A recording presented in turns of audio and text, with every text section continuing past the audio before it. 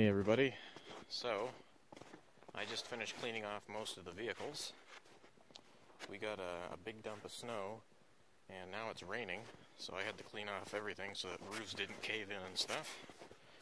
So I figured while we're at it, maybe we should fire up some of these old girls.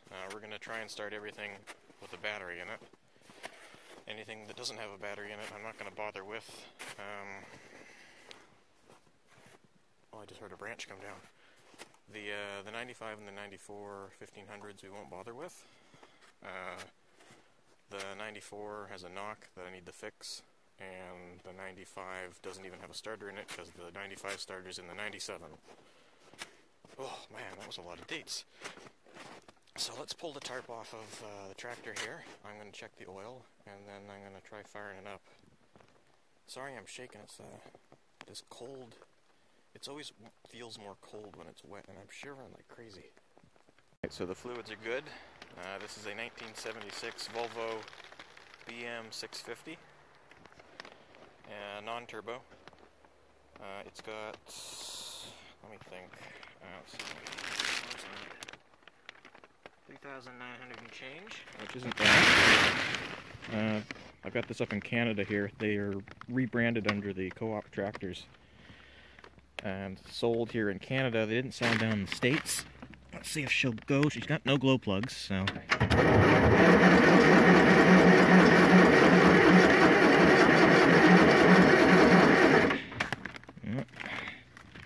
I think we're going to have to give her a little bit of go juice. But let's give it one more try just in case. Give it a little more gas. Oh!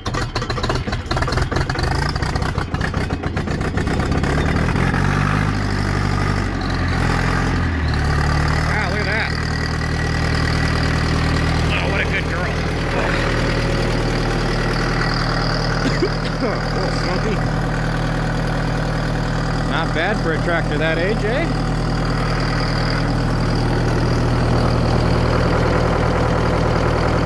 Nothing seems to be stuck.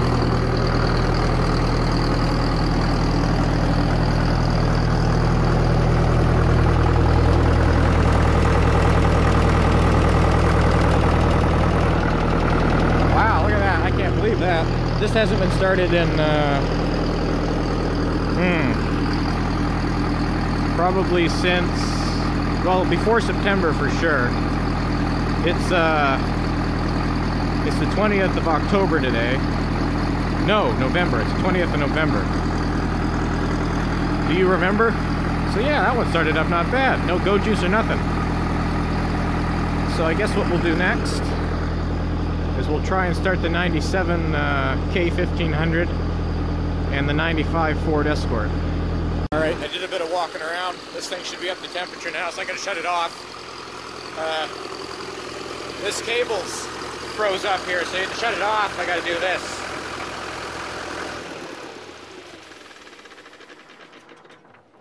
I do have this here hooked up.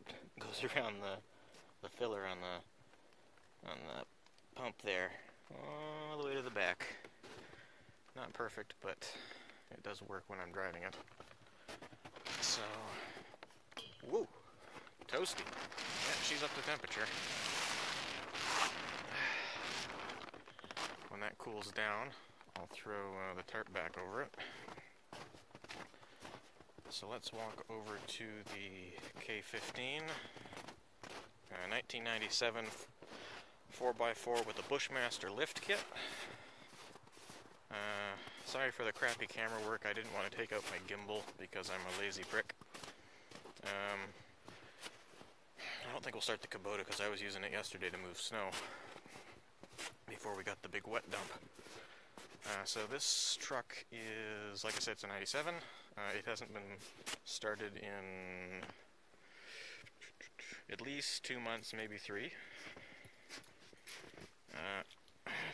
It's a good truck. The only thing is the transmission blew up. I got another one, but I want to, well, I say I don't have a shop to put it in. There's like over a foot of snow on the ground here, so it should start. I've got the solar panel hooked up to the battery to keep it charged. Brakes still work. Clutch is good. Neutral. Alright. So this has got, focus, 249,600 kilometers on it. Oh. That's a good sign. Just like that. Beautiful. Oil pressure looks good. Oh, look at that. The signal light's making the fuel gauge twitch. That's funny. Come on, focus. Everything looks good. Charge, oil pressure. Awesome. Let's try and start this thing. So this is Gastine, the twin sister to the 1994 Ford Escort we had. This is I'm not sure what's going to show up like on camera here, but this is kind of like a chromoly pink. It's called Sunset Metallic Red. It wasn't a hugely popular color, but my my fiance's first vehicle was a 1994 Ford Escort that was tragically murdered in the line of duty. It saved her life. A guy failed to yield, and she hit him doing about $110. That's in kilometers an hour. And unbelievably, walked away from the accident with just whiplash and a bruised chest bone. But the 94, whole front end pushed up, passenger side pushed in, the roof buckled up about 4 inches right about here, above the driver's compartment. But when I went back to the tow yard where it got towed to before the insurance company took it for estimation and the investigation, I pushed the collision reset in the back, and it started up. I couldn't believe it. Screamed like crazy, but the engine still fired up. That was the best fucking car we've ever had. And this one needs a CV joint, and I'm gonna do the timing belt and the water pump. As you can see in there, it's a 5-speed. I don't think I'm gonna be able to get the door open without shoveling, so I will take care of that right now, and then I'll be right back. All right, the oil's good. Just in case anybody watching this video ever wants a really good car. So, these vehicles, there was 2 models of similar body style. I'm not sure when exactly they transitioned. I think it might have been 1997, might have been the first year they changed them. This is technically a Mazda Protege station wagon, rebadged under the Ford name. So this engine, bulletproof engine, I think it's 1991 to 1996 they did this run, or 1990 1996, I'm not sure about that. But this engine is really good. The next generation, similar architecture, but it's split port induction. Don't touch those cars. Don't touch them at all. They almost religiously blow up at 200,000 kilometers, unless you're really anal about maintenance. These engines, you beat the shit out of them. As long as you change the oil, you're fine. They're non-interference, so if your timing belt or anything like that ever snaps, no big deal. Throw another one in, you're good to go. Also, stay away from the automatics, if you can. But if you can find one of these cars with relatively low mileage and a 5-speed, snatch it up. Fantastic vehicle, great fuel economy, and you can throw tons and tons and tons of stuff in the back of this thing and it'll haul like a truck. I know, because we did that quite a bit with our 94. So this one's got 236. When my fiance's was destroyed in the accident, it was pushing 340,000 kilometers. About 40,000 kilometers before that, I was going to do the timing belt and stuff. And so I did all that, and then I figured if anything else happens, I'm going to scrap it. So then the transmission started to... I thought it was the transmission, I'm not sure about that now, but it was getting hard to shift.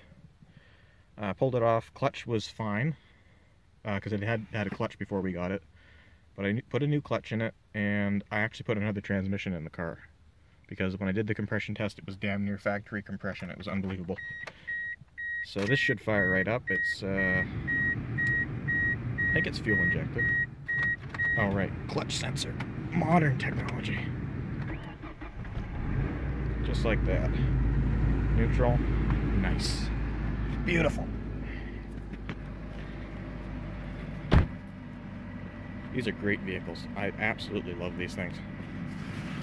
It doesn't have to be the station wagon model either, but if you can get the station wagon, all the better, because like I said, cargo capacity, and you can sleep in the back of these when you go camping. My fiance's was getting damn near 30 miles per gallon, which is really impressive, I think. And it didn't matter if it had a load in it for people or not. We took hers from Armstrong, BC, all the way to Edmonton, Canada Day, about more stuff on about 5 years ago, and all the way to Edmonton was about 80 bucks in gas, which is nothing. There was 4 people and loaded with everybody's travel stuff like a champ. It was about 41 degrees that day. We stopped in, can't remember if it was Banff or Jasper that day, and laid in the glacier-fed river there in the park. Man, that was a good time. A lot of good memories in that car. But yeah, if you can pick one of these up, go for it. But like I said, stay away from the automatic transmissions unless you're 100% sure they've been maintained. About every 100K, 100,000K, I would flush the transmission out. But eventually that automatic transmission is going to die and that engine's going to keep going. 5-speed is definitely the way to go. Working on the transmission on this, for another note, is stupid easy. Pull the CV on this side, undo the engine mounts, put a block underneath. You can pull it out by hand. It weighs like next to nothing. Pop the new one on. It's like an afternoon's job, and you don't even need a hoist or anything. It's fantastic. So what else can we start? Volkswagens don't have batteries in them. Only one of them starts anyways. That diesel truck, it's got no compression, and the blue one, no spark unless I muck with it, so we're not going to do that. But everything started. I'll let everything get up to temperature, I guess, and then it'll all sit here till the spring, and then in the spring I'll do a bunch of work on this one. I think I just heard something land on the camper over there. A lot of wet, heavy snow falling out of the trees. Anyways, thanks for watching, and until next time, be safe.